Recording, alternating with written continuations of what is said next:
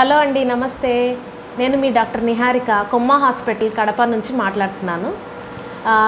సాధారణంగా డెలివరీ అయిపోయిన తర్వాత చాలామందికి డౌట్స్ ఉంటాయి, ఏం తినాలి, ఎలా తినాలి అని. పెద్దవాళ్ళేమో ఇంట్లో నీళ్ళు ఎక్కువ తాగకూడదు, తర్వాత ఈ పప్పు దినుసులు ఇలాంటివి ఎక్కువ తీసుకుంటే చీంబడుతుంది, ఇటువంటివన్నీ తీసుకోవద్దండి, ఎక్కువగా కారము అటువంటి వస్తువులు మాత్రమే తీసుకోండి, అన్నంలో కారం పొడేసి పెట్టడము ఇట్లాంటివి చేస్తుంటారు. కానీ అవన్నీ చేయకూడదు. ఇప్పుడు ఏం తినాలనే దాని గురించి నేను చెప్తాను.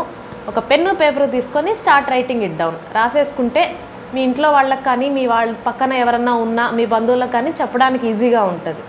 తర్వాత డెలివరీ నార్మల్ అయినా లేకపోతే పెద్ద ఆపరేషన్ అంటే సిజేరియన్ అయినా కూడా బేబీ మదర్ ఇద్దరు ఇంటికి వచ్చేసిన తర్వాత పెట్టాల్సిన ఫుడ్ ఏంటంటే మెయిన్గా ప్రోటీన్ రిచ్ ఫుడ్ పెట్టాలి. అంటే ఎక్కువ ప్రోటీన్ తీసుకోవాలి. ఈ డెలివరీ అయిన తర్వాత బాడీ మళ్ళీ నార్మల్ స్టేజ్కి రావడానికి లేడీస్కి ఎంత టైం పడుతుందంటే 1.5 నుంచి 2 months పడుతుంది. ఈ 2 monthsలో దానికి ఆ ప్రాసెస్ జరగడానికి, నార్మల్ అవ్వడానికి కావాల్సిన ఎనర్జీ మనం ఫుడ్ ద్వారానే ఇవ్వాలి.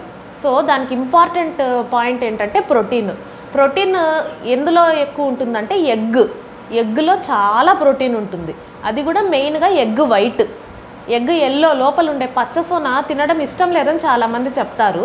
అలా ఒకవేళ పచ్చసొన తినడం ఇష్టం లేదు అనుకుంటే అది తీసేసి తెల్ల సొన అయినా సరే, బయట ఉండే వైట్ పార్ట్ అయినా రోజుకు 2 నుంచి 3 eggs వైట్ మాత్రం పెట్టడం స్టార్ట్ చేయండి.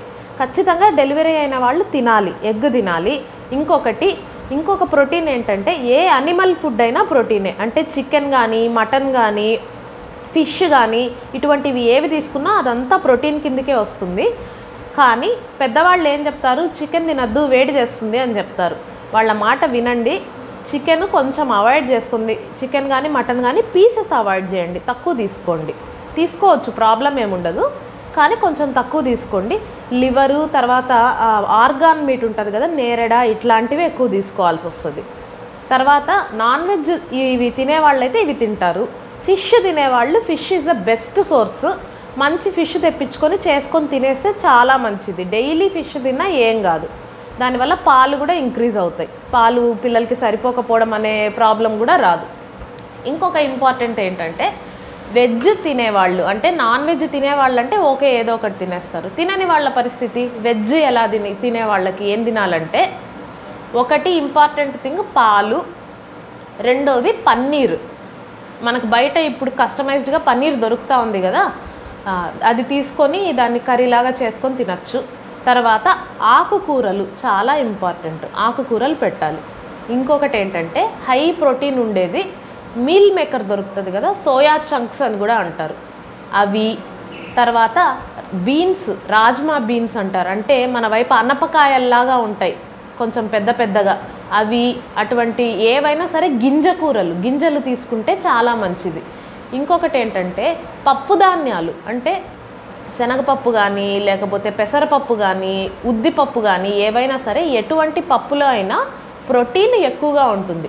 అది తినకుండా ఉండడం అనేది జరగకూడదు, ఖచ్చితంగా తీసుకోవాలి. ఇవి తీసుకున్నారంటే బాడీ మళ్ళీ నార్మల్ స్టేజ్కి వచ్చేస్తుంది.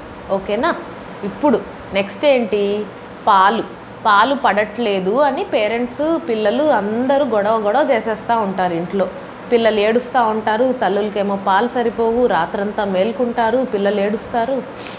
అది జరగకుండా ఉండాలంటే తీసుకోవాల్సిన ఫుడ్స్, ఒకటి గార్లిక్, అంటే తెల్లగడ్డ. రోజు ఉడికిన అన్నం ఉడికేసిన తర్వాత వేడిగా ఉంటుంది కదా, దాంట్లో ఒక 4-5 రెబ్బలు తెల్లగడ్డ ఒలిచి దాంట్లో వేసేసి ఒక 15 నిమిషాల తర్వాత అది తీసి డెలివరీ అయిన అమ్మాయికి పెట్టేసేయండి.